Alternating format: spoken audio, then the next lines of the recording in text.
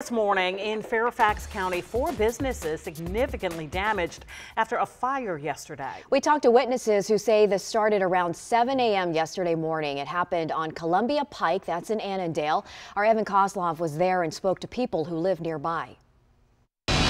Dark smoke was billowing out from a strip mall with multiple businesses inside, including an international shipping center, salon, and 2 restaurants. It's sad. Steve McElhaney lives nearby and said he's been to the 2 restaurants many times before. These business owners, they've put their efforts into feeding the community, and one of their businesses, one of their dreams has been taken away. A witness spotted the smoke around 7 and actually ran into a nearby fire station to report it. Our personnel arrived about 2 minutes later. Dan Shaw, assistant chief for Fairfax Fire, said more than 100 firefighters responded. Our personnel operated inside trying to knock down the fire for about 20 minutes. Then we had a dramatic change in the fire conditions.